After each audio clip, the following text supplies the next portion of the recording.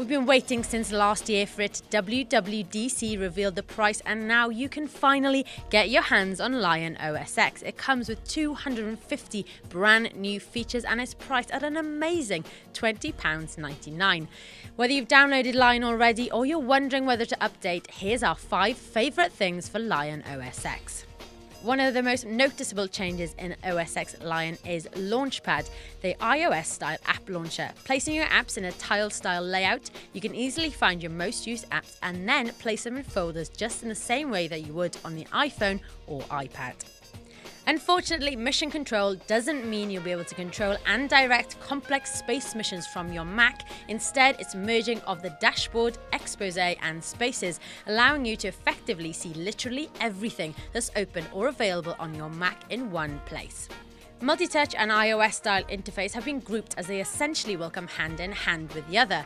With full-screen apps such as iBooks, multi-touch will then allow you to 2-finger swipe through the pages, just like on the iPad or iPhone or iPod Touch. Multi-touch also plays a big role in OS X bread and butter applications such as Mail, iCalendar and Contacts, all receiving hefty overhauls and utilising the increased functionality of the trackpad. Airdrop is a drag-and-drop file sharing feature that utilises a Mac's Wi-Fi signal. By turning on your Wi-Fi, you can swap over to Airdrop, find the Mac you're looking for, and after confirming, literally drop the files over to the other computer.